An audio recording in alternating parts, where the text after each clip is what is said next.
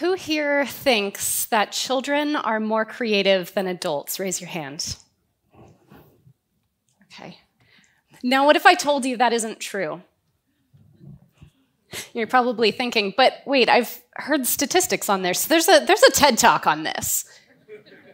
And you're right about that. In fact, the most viewed TED Talk of all time by Sir Ken Robinson is based on this very idea, that children are more creative than adults. In another popular talk, he justified this view with a longitudinal study from the 1960s by George Land, which claimed to have found that 98% of 5-year-olds are creative geniuses, but that only 2% of adults are. But what Sir Ken Robinson didn't know at the time is that this study doesn't actually exist. Or to be a careful scientist, I should say, I haven't been able to find any evidence that the study ever happened. So the study itself was never published, so I had to track down the organizations that George Land claimed that he had worked with on the study. That's NASA and a US organization called Head Start.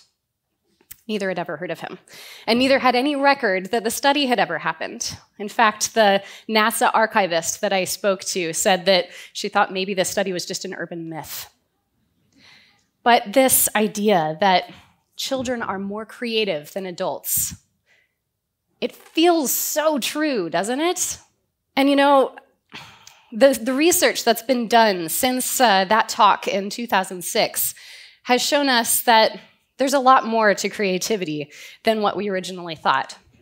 You see, I'm a child development researcher at the LEGO Foundation, where I study creativity and learning.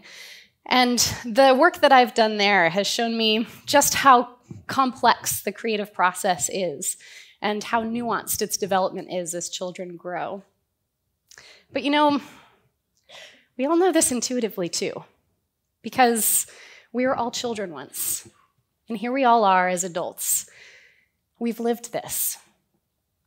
I'll give you an example.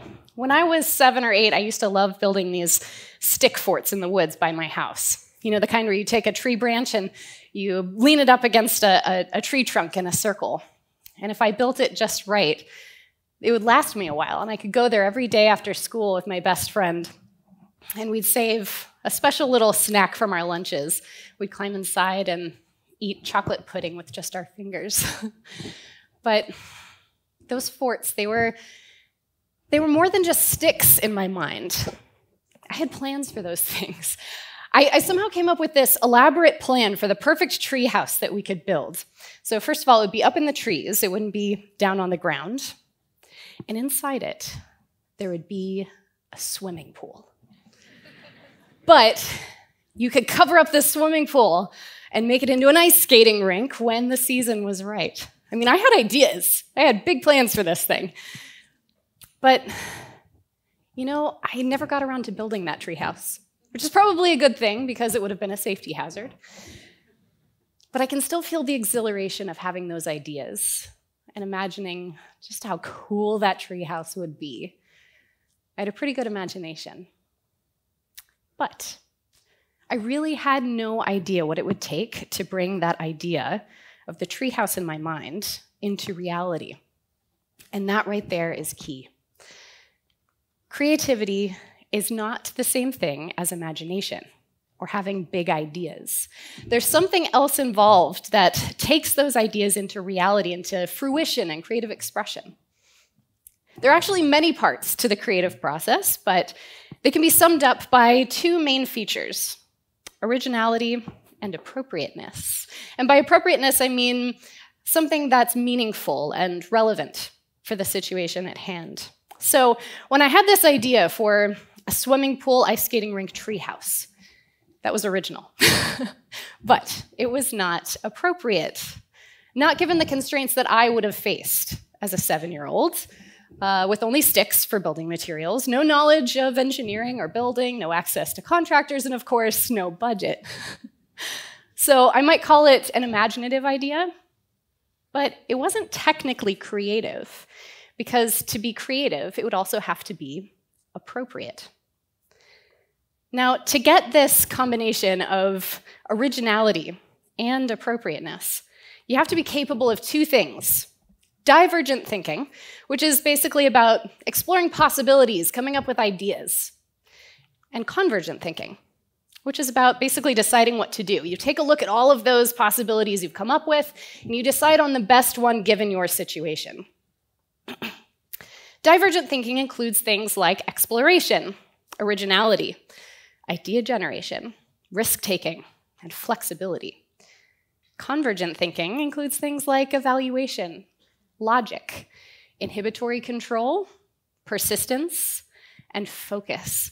But the key is that you need both of these things, divergent thinking and convergent thinking, to get to those two main ingredients for creativity, originality and appropriateness.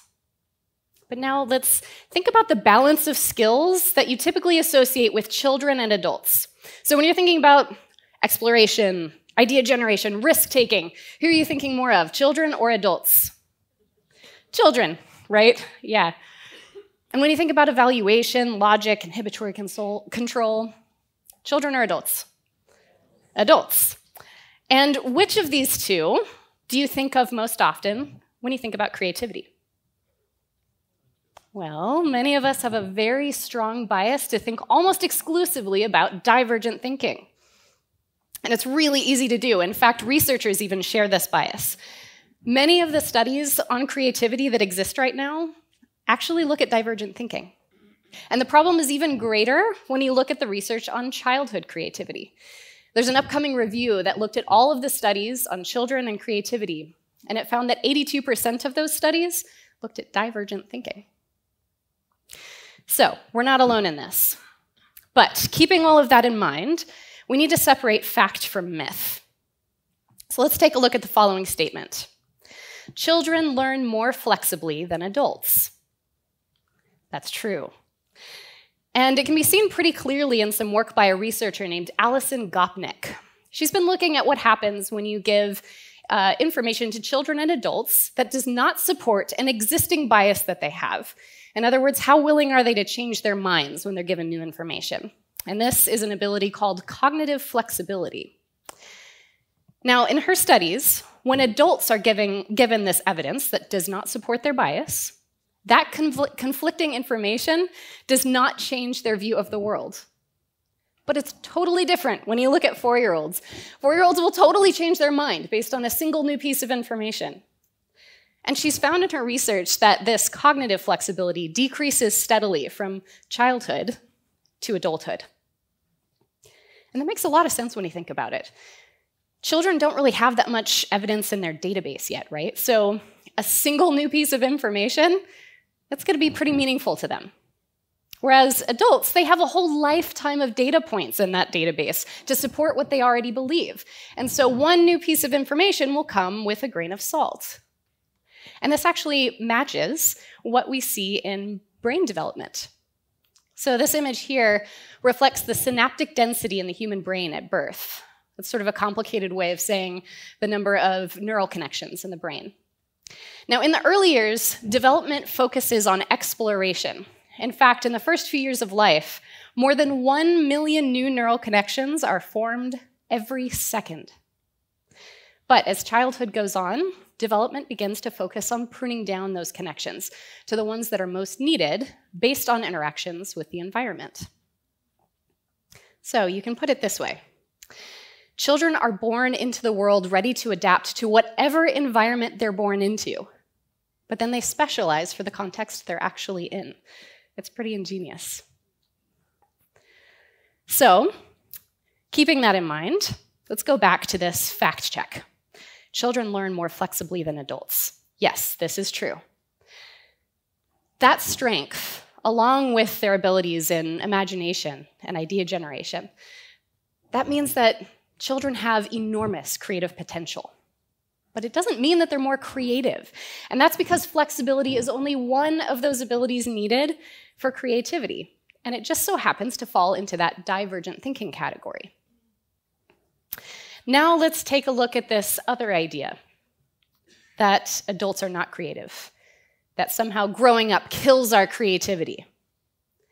Well, sometimes growing up can do that, yes. Sometimes we can get a bit out of balance and become quite rigid in our convergent thinking abilities, right? We can become afraid of exploration, of trying new things, of risk-taking. And in that sense, young children can be our role models. But this notion that if we just stayed children, if we never grew up in our minds, that somehow we would be more creative, that's false. Because while children are great at exploration, they're not always great at getting the job done or choosing the best solution for the situation at hand. And in fact, in adulthood, having high levels of convergent thinking and high levels of divergent thinking and low levels of convergent thinking, that's a profile that's associated with adult ADHD. So these convergent abilities are actually really important for helping us to focus and to persist through challenges toward our goals. Surprisingly, there are actually important elements of convergent thinking that even enhance our divergent thinking abilities. So we'll take inhibitory control for an example. Inhibitory control is an ability that helps us to suppress or inhibit our impulses. So for example, I've been told that I need to stay on this big red dot for my whole talk.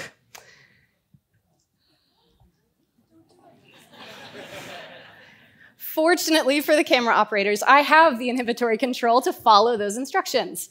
But a 4-year-old probably wouldn't be able to do that for a full 15 minutes, right? But this same inhibitory control that keeps us from following all our impulses and exploring everything we see, it's the same inhibitory control that keeps us from fixating too much on the first or most common solution to a problem and helps us to then imagine other possibilities. I'll give you a classic example. Let's say I gave you a matchbox, a box of tacks, and a candle, and I asked you to try to attach that candle to a wall. What would you do? I'll give away the ending.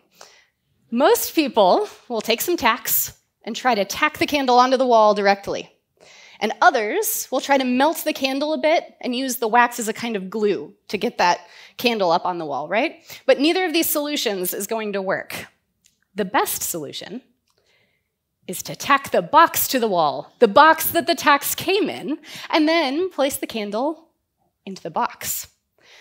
But most adults become so fixated on that box as just a container for the tacks, they don't even realize it's a resource for the problem. And that's where inhibitory control comes in. It can help you to suppress that traditional use of the box and see other possibilities there. So you can think of it this way. Creativity requires balance. If the focus becomes too heavy on divergent thinking, we can get stuck in idea generation and never bring ideas into reality. If the focus becomes too heavy on convergent thinking, we can become so stuck in our knowledge of constraints that we fail to recognize great ideas when they come along. So, how do we find that sweet spot, that balance between the two? How do we maintain cognitive flexibility while balancing that with inhibitory control? How do we maintain a fresh outlook on the world while also balancing that with expertise? We have to find some way to be both spontaneous and reflective, and that is a tough balance to strike. So how do we get there? Here's my proposal. What if children and adults worked together on co-creative teams? And I don't just mean inviting kids to your work meetings because they're cute, or encouraging parents to be more involved in their children's science fair projects. These are not true co-creative teams. What I'm talking about is real, true creative collaboration, where adults can look to children as role models in imagination and idea generation, and children can look to adults for guidance and experience. If the two truly respect the strengths that the other brings to the table, those abilities might just become contagious. Under the playful guidance of adults, children can start to think about constraints, to problem solve, to select high-quality ideas. And under the leadership of children, Adults can rediscover their cognitive flexibility and start considering off-the-wall ideas that they never would have entertained otherwise. But what does that look like practically? Well, at play, parents can let their children take the lead in play, asking open-ended questions and then following their children's ideas no matter how silly they may seem. At home, parents can invite their children to be authentic partners in the household, for example, by inviting dinner suggestions and then helping their child to select the best one, gather supplies, and then cook it. At school, teachers can look at children as more than just consumers of information, but instead as co-educators and collaborators in the classroom. Using inquiry-based methods and guided play techniques, they can build in opportunities for uncertainty in the classroom and support the children's budding convergent thinking skills while also supporting their own divergent thinking abilities. In industry, we should think of children not just as end users of products, but as co-designers who have ideas and insights that could transform and change the field. Places like Kids Team at University of Washington have had great success with this, and others could too. But I think the key is that we neither glorify nor shame one another for the creative strengths that are a normal part of human development. Children are not creative geniuses, no. But we have a lot to learn from them, and we should be careful not to communicate to them that the highest form of learning is expertise. In the same way, adults are not creative failures, and we should be careful not to shame one another for the knowledge and experience that is so critical to bringing ideas into reality. I think we have a long way to go, as parents, as teachers, as decision makers, to start emphasizing that creative balance. But it's what's required. The world is changing more rapidly than ever before and generating unpredictable dilemmas. But if children and adults can work and play together to enhance our collective creative abilities, then I think we have a pretty good chance of making this world a better place. Thank you.